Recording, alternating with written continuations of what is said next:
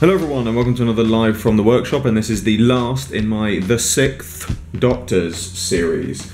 And this is going to be another take on a darker outfit for the Sixth Doctor. Now, some of you might have seen this previous figure I made of my original take on a darker take on the outfit. Now, this was based on what Colin Baker kind of originally envisioned as the costume, but I added my own little elements to it, such as the grey pinstripe trousers, the patterned collar, and the blue scarf.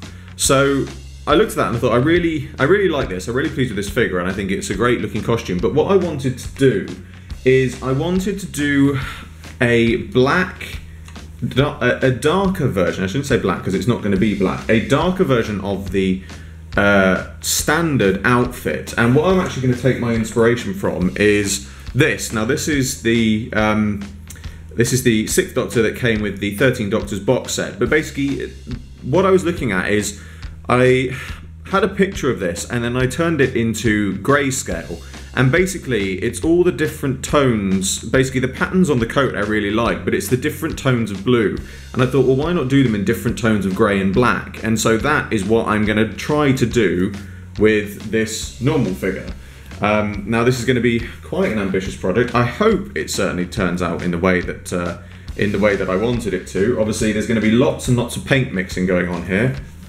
I don't know now. At first, I thought, well, what I should probably do is to repaint it all in one colour, but I decided against that because basically if I do it like an all-black undercoat, it means that the greys are going to come up darker than I would want them to. So I'm actually going to try and paint this in specific sections. Now, because this might take several layers of paint, you're probably not going to see all of this, but just generally I'm going to try and include as much as I can, but I may not label this video saying, left shoulder segment, coat 1, etc. I might literally just do it as, painting the coat part 1, and this could take several coats, which I'm not going to show. I'm probably only going to show the first few coats, but so first things first is to start painting on the coat, so let's begin there.